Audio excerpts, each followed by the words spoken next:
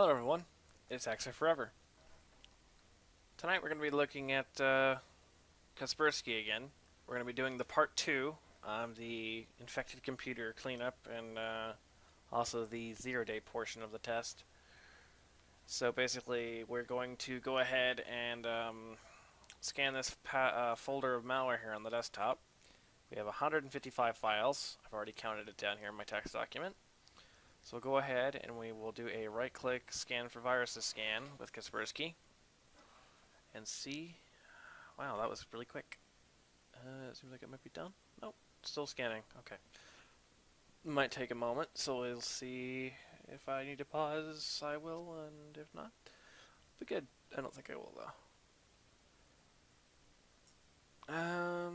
Okay. Apparently, there's more than what Windows claims. There's only... Oh yeah, because there's a folder in within a folder. So yeah, that might be what it is. Because yeah, there's only...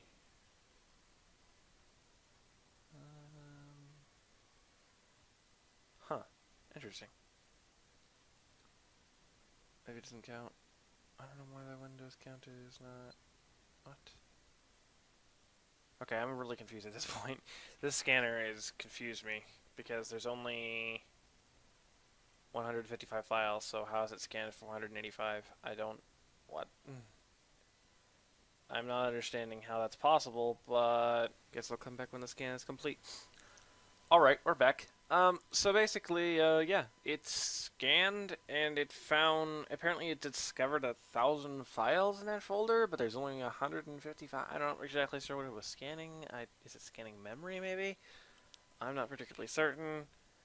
I guess we could see with a detailed report here and see if that actually will ever open. Okay.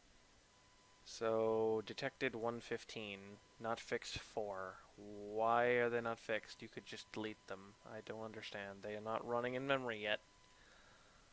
Okay. Sure. What are the 4 objects not processed? Software that may cause harm. Okay. Resolve. Sure. Yeah, delete it. I'm a little bit confused. Okay, I guess that's it. Why does it say 4 okay, I'm not even going to question it. Like, I guess it... Let's just see how many files it deleted. Okay, so we have 55 files. And we have 155. So it deleted 100 files, basically. So... let's see. Let's do some math real quick here. Calc exe. So we had a 155. Whoops. 155 minus 55 divided by 155. It's a 64% detection ratio. That's not great. Not that great, honestly. Yeah. I don't know. That's not all that great, to be honest. Okay. Let's go ahead and,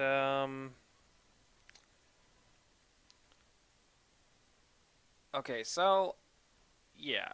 I went ahead and ran a few files, and Kaspersky just ignored everything, basically. Like, I'm not even really sure what's going on anymore. Like, there is a lot of stuff running in the background just from, like, a couple files out of this folder. I'll go ahead and run a few more. Okay, it is doing something now. It's detected a few suspicious things. Characteristics. Close the application. Alrighty, we've got professional licensing. No, let's close the applications. Let's run this. No, I don't actually want that. That's a game. I don't want the games. Okay, let's get a couple of these, see how many of these we can get running here. Set max utility. Okay. Installation cannot complete. Sure, retry it. No, not gonna work. Alright, cool. Yeah, as you can see, this we've got a lot of stuff going on here. And Kaspersky's getting picking up a few things out of it all, but it's not getting much. It's not doing a very good job at all, surprisingly. Yeah, let's install Babylon, why not? I mean, yeah, it's downloading software in the background. Kaspersky's just ignoring it. It's got this exclamation point here for some reason, and it's just not doing anything. Let me see if I can actually update real quick and see if that actually does anything. Maybe there's an update. Is there an update? Or not? I guess we'll find out in a few seconds. Let's see. Yeah, there is apparently an update. Alright, cool. Well, we'll go ahead and run this update, and then we'll do a quick scan with Kaspersky real quick. And we'll come back, and we'll see what happens when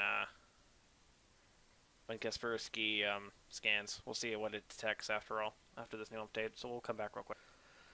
Alrighty, the scan's almost finished. Just, at the particular moment, I've been finding like pop-ups for the past 5 minutes, just random Internet Explorer tabs getting loaded up. So as you can see, the computer's pretty infected. And as I said before, Kaspersky didn't really throw up any block pages. I'd ran a few of the files and I forgot to hit record. But once I realized what I did, I actually hit the record button. So yeah, that was a few of the files that we already had going here. But you didn't really miss anything considering there wasn't any notifications or anything from Kaspersky. Wasn't too big of a deal. But yeah, I don't know. Kaspersky does some things. It removes some stuff, but it hasn't done a very good job of removing everything so far. So I don't know.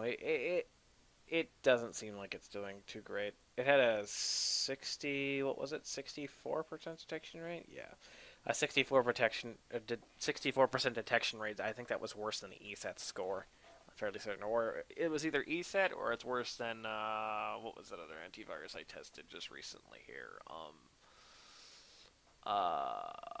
ByteFence, I believe it was. ByteFence anti-malware. Yeah, I think it had actually a better detection ratio than Kaspersky's doing right now at the moment. So, I don't know what Kaspersky's problem is at the particular moment, but yeah, it doesn't seem to be doing quite a very good job of keeping the computer clean.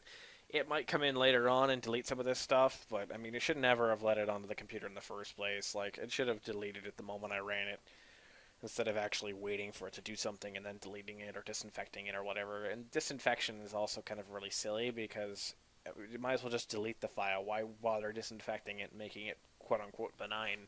I mean, you're just going to waste more time disinfecting rather than you would just deleting the file itself. I mean, unless it's like a system file, then I can understand a disinfection because it's needed. But aside from that, I'm not really particularly certain as to why you would want to disinfect a file over deletion. I mean, it would just be a little bit better. So, I don't know. It's really up to the antivirus company, I guess, but they didn't do a very good job with this particular antivirus, and at the current state, I wouldn't recommend it, because it's doing very little. I mean, I get these occasional pop-ups that say adware detected, that's about it. I mean, and this is another thing with Kaspersky as well, too. I have had a message to disinfect and restart the computer about 40 times during the testing of this antivirus. It is insane how much it wants to restart. Like, I don't want to restart every 5 minutes. Like, that's not going to happen. If I'm cleaning off a computer, I'm not going to restart the computer 400 times. Get everything as much as you can disinfected, and then go ahead and ask me to restart once you've got everything quarantined or get ready to quarantine it. Don't consistently keep asking me about restarting the computer because it's just going to annoy the living hell out of the user. It annoys the living hell out of me. It's damn well going to annoy the living hell out of the user. And for some reason, the sound effect is stopped on the notifications, so that's interesting. I just realized I haven't actually got the notification sound yet, or recently. I mean, it did okay, somewhat. In certain portions of the test, it did better than others, but it still, all around, just kind of sucks, honestly.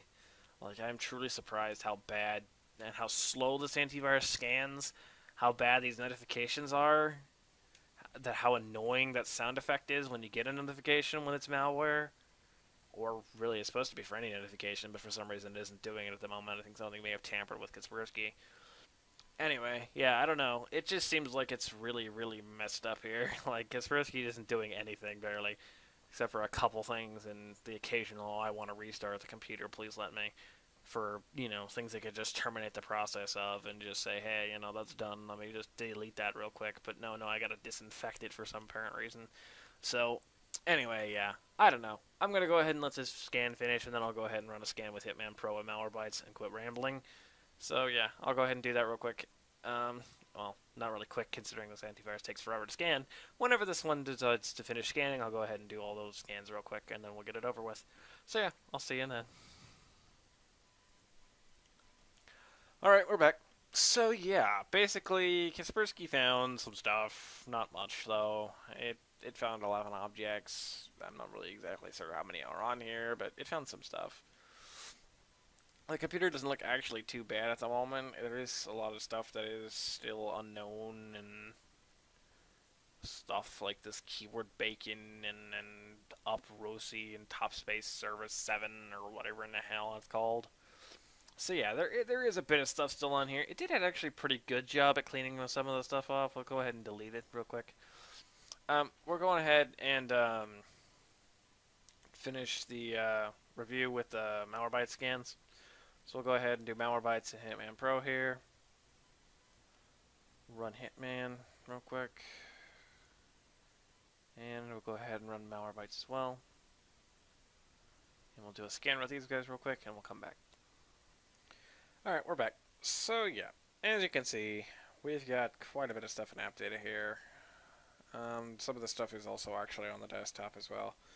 Some of the malware samples and stuff on the desktop are also detected, but that's the thing though.